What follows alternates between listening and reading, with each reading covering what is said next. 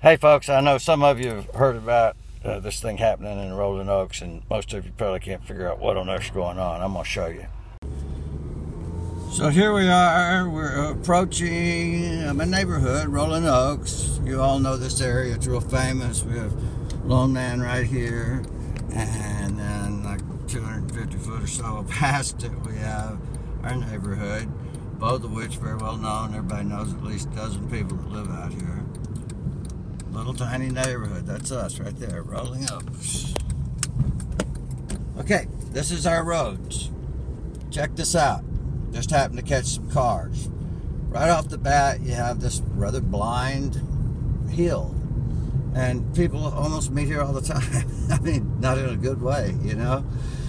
So, it's about a mile up to where I live and up to where they're building the hugest bar you've ever seen, deep into our neighborhood. I mean, check this out. Isn't this just a cool little drive to go on, to go to a great big bar out in the middle of nowhere? That's certainly what we're all asking. But about a week ago, I found a note taped to my trash can by a good Samaritan who said, "Rick, you're building a big bar across the street from you." And at first I didn't believe it. We knew they'd been clearing the last little while, but we thought they're just putting in some big house or something, you know. Who'd ever thought a bar? Somehow they've kept this secret for over a year.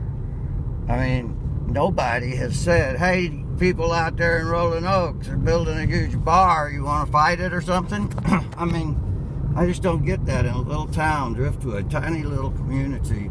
We're spread out, but, you know, everybody shops at the same store. You see everybody all the time. There are no real strangers out here. So, and when I say out here, I mean in Rolling Oaks, in Driftwood, in Wimberley. There's just not really too many strangers. Here we're coming up to my hill, another blind spot that just really sort of leaves you wide open until right about now, and then you start seeing the skyline, and right now you see anybody coming over that hill. That's my road right there. Lonesome. Okay, so here we are. We are arriving at the new Winty's Wine and Beer Garden, or Beer and Wine Garden.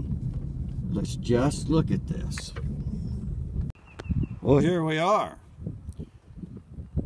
Goes from all the way over there to all the way over there, and it goes back so far that you really probably can't see it on this. It goes back acres back there to that gate. Now back there I'm going to take you in just a second. But here's what we have. We have a great big drive, and I can't go on it because they hate me because I don't like them. But neither does anyone else out here. There where that's all spread out according to their plans, that's where they're going to have their splash pad, I guess, with lights going up into our night skies and water fountains like you see in those movies about Las Vegas and you know, stuff like that. And they're going to put that right there. None of us know where they're going to put the water, though.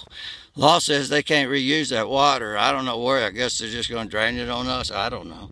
But they'll go down that hill down there, I guess.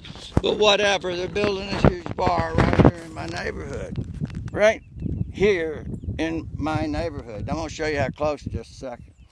And we've talked to them. And to put it all into a nice little ball, they say, "We're coming and we don't care if you like us or not."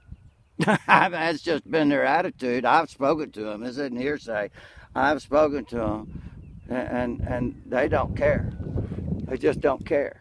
It seems they got money out of California. Almost stepped on there. Could have went to jail right then. Anyway, this is what they're building in my neighborhood. Winty's Bar.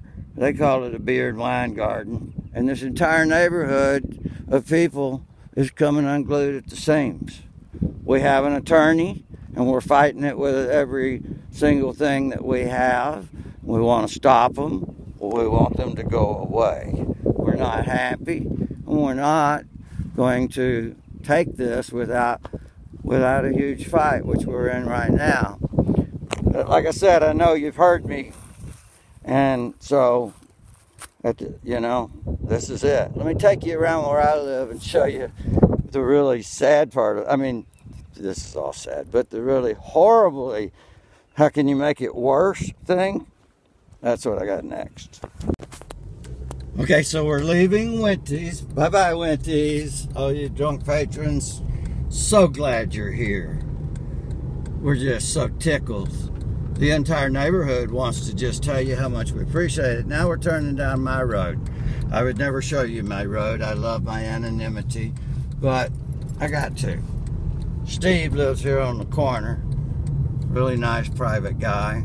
That's going to be wonderful for him, right? Now we're going right past my place, and we're going to come around this corner. This is what we call Dead Man's Corner. You can't see from either direction what's coming, and it's a double corner. And I'll be doggone if right here, they don't have what they describe. This is the back of that. See up there? See where it's at? Okay. Now, where my car's sitting right there, this is blind man corner here, dead man's corner, whatever. Just is really a bad corner. They're going to bring people out of here at night. At least my understanding from what they've said.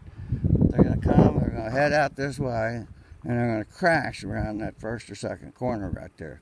And it's just going to happen. It's going to be very lively. My house is just past that. They call this little strip right here a new road. They make it very vague, but they say, don't worry about it, folks. We put a new road in. The strip meaning where my car is sitting. We put a new road in. We're going to safely take everybody out the back and down the road. I mean, they hadn't said this personally to me, but on our Facebook posts, the only communications that they've done with us, that's what it's been. And they're going to bring people out of this right here, this mess right here, and they're going to plop them onto the little street and take them up to Dead Man's Corner and let them try to sort it out for themselves. That's what they're going to do. That's the ticket. Yes, sir. If I wasn't bringing you... And by the way, some of you know I do spoofs sometimes. Been known to. But then those of you who came to me and when I was on top of the pyramids in Guatemala when the end of the world was supposed to come, and I felt it necessary to bring that event to you, that wasn't a spoof. And this isn't either. This is just the sad truth. Hey, that's it. It's not a spoof. It's the sad truth. Folks, we're fighting this.